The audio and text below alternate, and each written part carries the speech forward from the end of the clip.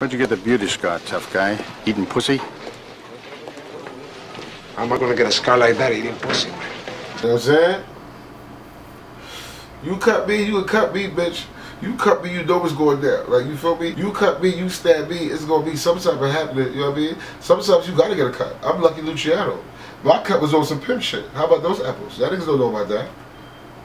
Y'all know about being out of town, fresh out of prison 2003. I'm out of town, Jay-Z album about to drop. We out there chilling, I'm over here chilling, we rocking. Mafia shit. I'm in a motherfucking pizzeria. You go right there to the town. It's called Romeo's. You go there right there, nigga. Niggas, look, I took over this shit just because of this shit. I'm like, this nigga, you know what I mean? So, I'm sitting at the table. I come inside. I'm about to buy pie. Boom. Club is over. Wednesday night. You feel me? I'm home for like 2 months. Niggas don't even know who I am. Like, you know what I mean? That dude that, like, run the town, but you don't even know who the fuck I am. So, I'm out there. Chilling, got the little bubble shit. That's when the bubble shoes out. So we rocking them. Shit, got the Timbs. Boom, boom. Got about 4 in the stack. Like we out here. I'm out here. I'm getting this guap for D-Lo, Dolo. You know what I mean? No parole. That's maxed out. 2003. 50 this blue. We rocking. It's about October. It's like cold weather. Like it's cold weather. So I see motherfucker. I see the bitch Peaches. What's up, baby girl? We chilling. It's her and the Snow White bitch. You know what I mean? So I'm fucking with Snow White bitch, Titty Marie. You know what I'm saying? I bought them a couple pies, you know what I mean? We eating pie. We chillaxing, I'm sitting by. Everything cool. Nigga with the weed, look, little older nigga, fuck with these niggas, walk in, bond. He over here trying to kick it. True story, worked with my grandmother. True story, he trying to kick it to these bitches. I'm eating. I'm over there like, this bird nigga, you know what I mean? I'm home. He's selling little bud. Nigga like older than me, like about 3 years. Selling for some nigga that's like 4, 5, 6 years younger than him. That's what they do. But he supposed to be from Crooklyn, so you know I'm coming. So chilling, we bye. This nigga trying to talk to these bitches ain't pay this nigga no mind.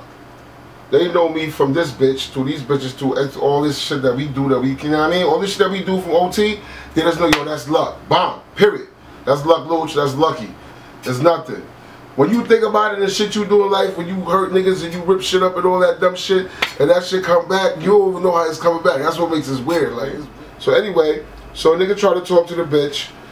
These bitches ignore the nigga, son. So the bitch is like, yo, whatever. So the nigga like, yo, I got bread. Nigga go in his back pocket, pulls out a G.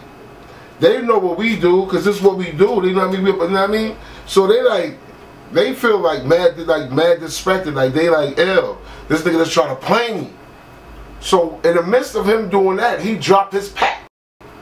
It was, come to find out, it was a, I'm gonna tell you later. So, nigga drop his pack. I don't even know the nigga drop his pack. This bitch sweeps the pack with her feet under the table. So this nigga over paid that, he over know he got it down, he talking shit, yeah, I'm about that bread, he flashing his bum ass like $1,000. So he leaves, goes out. He comes back in like 8 minutes, like, bitch, want my shit? He dropped his pack. But I don't know none of this. I'm eating. Whatever, I'm talking to the white girl, because I'm like, I want to fuck this white girl now, because I'm like, you know what I mean, it's a white girl. She look cool, she like me, I've seen her a couple times, she about something. So I'm like, yeah, I want to fuck this white girl. So I'm talking to the white girl, my homegirl, she blacking out. They beefing. They beefing in the motherfucking shit. The owner screaming, get the fuck out the shit.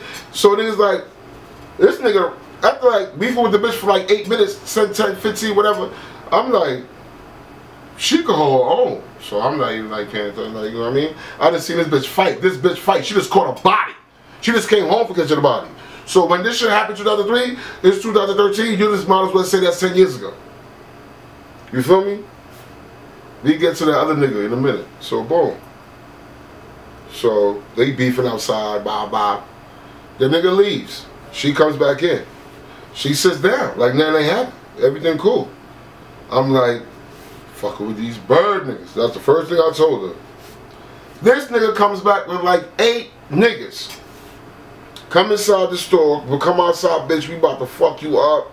Bye. Remind you, these are older niggas. Like the nigga I beef with, I can't tell you what happened, but the nigga I beef with at the time, he know, like, he know. Well, I don't know if he know Well, he know that she got it.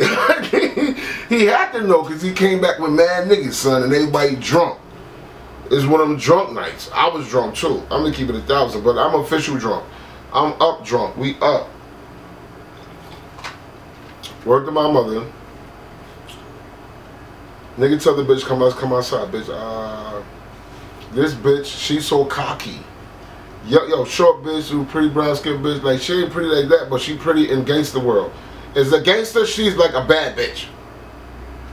And she was a stripper at the time. And listen, for a minute, I had to, that was mine. You have to be mine, because you owe me a debt. So anyway, back to the true story. This bitch go outside, throwing hands up, swings at the nigga.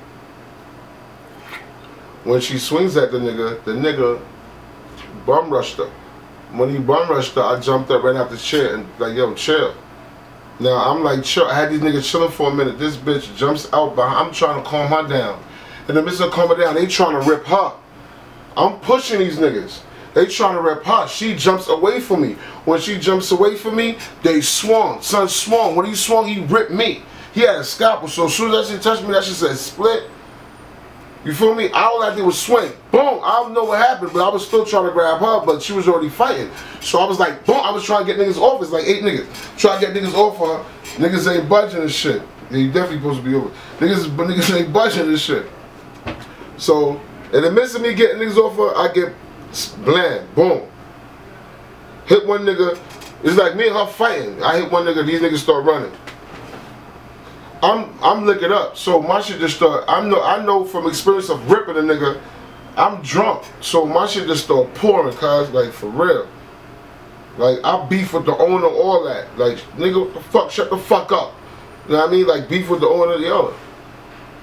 It was one of the most craziest days of my life, son. Word to my mother. I mean, I've been shot and all that, like all types of weird shit. But for that, stabbed, all that, like, but for that shit was crazy. That shit happened like that. I was like, oh shit. And then, whatever, you know what I'm saying? Ambulance came, boom. I gave these bitches my ID, give these bitches all the bread, give them bitches everything. Went to the hospital. They couldn't stitch a nigga up. So I had to stay there for a minute. Then that's when the police came to see me, and they was asking me, yo, you know, I was like, nigga, I don't know who the fuck cut me. They was like, well, we heard that, we know who cut you, all this other shit, and if anything happened to him, we're coming for you. Lucky. I was like, whatever. You know what I'm saying? I'm like, yo, I'm over there like, I never touched my face, not once, but you know what I'm saying? That's why my shit is so pretty. You know what I mean? I ain't never touched it once. This shit is the most sexiest thing ever. But at the point in time when it happens, I was highly upset. I was like, I can't believe I'm gonna have to do this shit again. So when niggas found out that Jay-Z album had just dropped the next day, niggas was on their way down. I didn't even tell niggas to come. It was on, nigga. Bitches know we getting it in. We knocking niggas door. Yo, knocking your door, be a bitch there.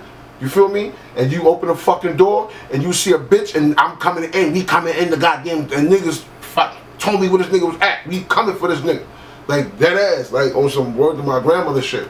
I was in biblical rage, nigga. I came back, got my shit all stitched up, went up top, changed a couple outfits, and I was right back on my way back down there, like to this day.